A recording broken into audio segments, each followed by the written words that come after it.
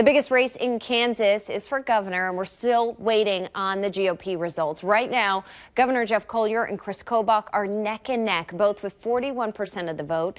Kobach's on top by 541 votes.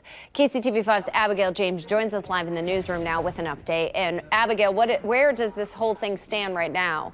Hey, good morning, Gina. Well, the Johnson County Election Office is now tweeting that they expect to have the unofficial final results updated by 8 a.m. Now, it has been many long hours waiting to hear who will be the official Republican nominee for November. Since this morning, Kobach has narrowed the Johnson County margin to a 7-point lead for Kansas governor.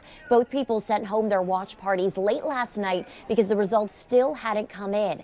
They had been back and forth several times throughout the night. At the time they sent everyone home, Colyer was down by a couple hundred votes. This is what Kobach had to say just before 1 a.m. This has been a very tough scrimmage between the two sides, or between really the five sides, but I want everybody to join together regardless, stand for the principles that we all believe in, and come together quickly and effectively so that we can advance our Republican principles against the Democrat and the Independent in November.